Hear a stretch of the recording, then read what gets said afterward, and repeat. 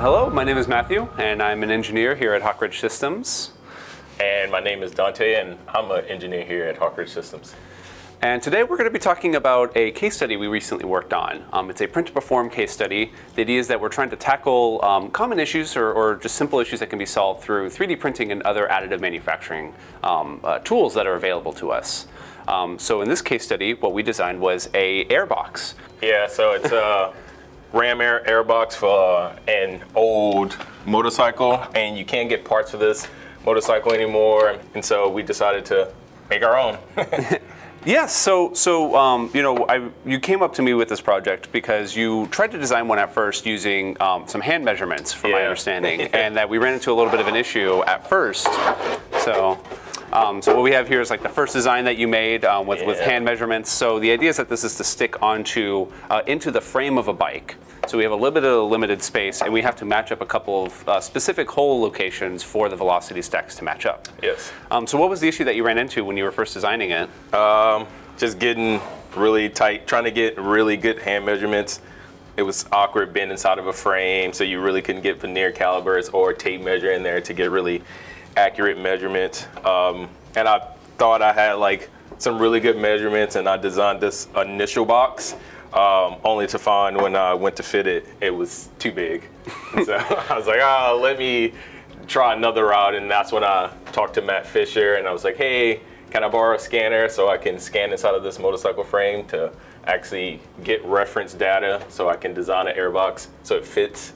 And he's like, yeah, let's do it. Yeah, so you know, scanners are really easy to use, so I thought it'd be no problem to be able to send it down to Dante. So we sent down the HandyScan 700, which is a red light laser. So HandyScan Creaform scanners, they are a handheld scanner, a laser tracking system, very high level of resolution, very high accuracy. And the targets that we can place inside of the bike maintain that accuracy, so you don't have to worry about misalignments or mismeasurements or anything like that. So I sent you the scanner, and so you just kind of put the targets on the bike and kind of just captured all that data. How long did it take to capture the scan data? Like 5 minutes or so. Yeah, even with putting the targets on, just pretty quick and easy. You know, this is common an issue we see with a lot of people that are trying to retrofit things, where they try to take these hand measurements, they spend a long time measuring them just to find out that a measurement might be off. And so with the ability of the 3D scanner, 5 minutes time, you gathered all the data you needed, and once you had that data, you messaged me about trying the next steps. And what we really did from there is just take this raw 3D scan data, and we reverse engineered from it. So what we did is we created some reference bodies inside of SOLIDWORKS.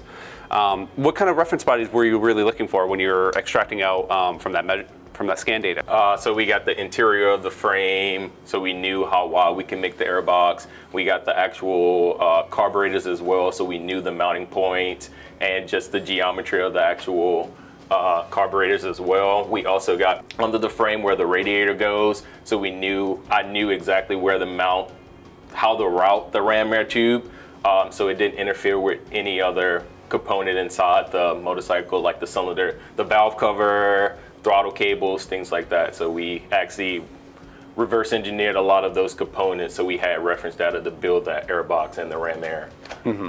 Yeah, I remember you saying that one of the big things is you didn't want to move any of the cables. So you wanted to design all those cables so we knew exactly what to do with that. And that's actually how we came up with some of our first designs. So once we had the reference bodies, we were able to import it into another part file, so that way if we made any changes or added any reference bodies, it gets brought in automatically. But once we reverse engineered from that scan data and we started doing our initial designs, we kind of chose, so based on your first design, we kind of changed it up a little bit in the sense of, especially with the throttle cables, we added this kind of open area right here. Yes. So what other kind of stuff did we do to change between your first design and this new one now that we had that measured data? I know, for one, we were able to get the stacks properly, right off the bat. We kind of knew where our range was, but what was some other stuff that you kind of were able to use now that you had those reference bodies? Yeah, so I was able to map out exactly how I routed the ram air. Another thing, after we got the initial design, we wanted to do some flow simulation, and we saw some turbulence towards the front portion of the Airbox. And one of the first things I think we did was we actually modified the actual top. So we started off with this design. Like Dante said, we kind of just mapped out some kind of frame of the box, basic lid, basic interior spots, so we can run the flow sim. Yes. And with the data from that flow sim, we kind of made some little changes. So yeah, and the changes that we made, I wanted to do something that was just untraditional, something that you couldn't do when injection molding. And so we added these little, I call them winglets, inside the interior of the Airbox, which it would have been really difficult or maybe even impossible to do with injection molding. So that's another thing that 3D printing brings to the table that injection molding just couldn't do. Yeah, that's a really good point. You know, really, I remember we had a conversation about, all right, now that we have this initial design, we know where the eddies are. We have no plan to mold this, and we wanted to use the HP 5200 to print Yes. it, which is that powder-based layer printer. You can add a lot of really cool internal geometry, which is really what, I mean, we're designing an Airbox. You want ideal internal geometry. And we can change up even, like the lid and everything, just to kind of reduce as much material, play with the space that we had available, and just really be untethered to a traditional printing setup. Yes. That's why we could add those winglets, why we could add, gaskets and, very specific hole locations and everything like that, which was really cool. We were able to take, I mean, how long did it take to go with the hand measurements to a finished product? Do you have an idea of how long it took for that initial? Because I remember it took us about a week's time to really get our first, once we had the 3D scan, took about a day or so to fully reverse engineer everything we needed. Yep. And then it took you about another day and a half to get the initial design, and then setting up the flow sim takes only a couple of minutes. So really, within a week's time, we were able to have our initial prints made. Yeah, and I think this one, I was going back and forth doing hand measurements like in and out of the garage, and going back and forth to SOLIDWORKS. So yeah, it probably took me a day just to get this, and it didn't fit. So if I didn't have the 3D scanner, it would have been multiple iterations of the same part to try to get it to fit. Yeah. So that's and all that printed material and wasted downtime and everything, which probably is not fun. So we designed this in 3 parts. Yes. And you wanted it so that way it was able to be disassembled and assembled back in. So I see that we have some heat certs inserted into here. Yes. Is that kind of just because we had these 3D printable materials? Was it hard to insert these heat sinks? This is pretty common to be able to add threaded parts, proper bolting through 3D prints. We use the standard nylon material with the HP 5200. Yep. So was using the heat certs any difficult, or what kind of things you just basically a heat gun with a heat cert attachment, and you just let the actual solder gun heat up, and then they just kind of slot in your CAD. You just kind of design it for the actual heat certs, and it was, I think for all these boxes, it may have taken me 20 minutes to do every iteration. Yeah. Is this a pretty common thing done with these kind of 3D prints, especially for like additive to help with mounting? Do people implement hardware with the 3D printed materials? Yes, to assemble things if you're doing a big assembly, because the plastic threads might not last as long depending on how much torque you have to put on the actual threads. And so this is kind of the way you would go to actually bolt things down and have that longevity as well. Yeah, perfect. And I do know when we printed this, it was also printed in, I believe it was in a single build is what we can get each one. Yes. It was able to fit inside of a single build. So, we did have a little bit of material space that we weren't able to use, but still in the end, we can make these Airboxes in a single print, which is pretty cool. And the fact that we could disassemble them, we could maybe figure out an optimal way to stack them inside of. And we could have added some smaller parts like the velocity stacks themselves. We actually printed this on the HP machine, the Mark Forge machine. So we could have actually printed that on the HP machine as well, and actually filled up that space if we're going to do like low to medium production for this actual part. We can actually just put the stacks, the the top, the bottom, and the actual ram air in one build to maximize the part cost.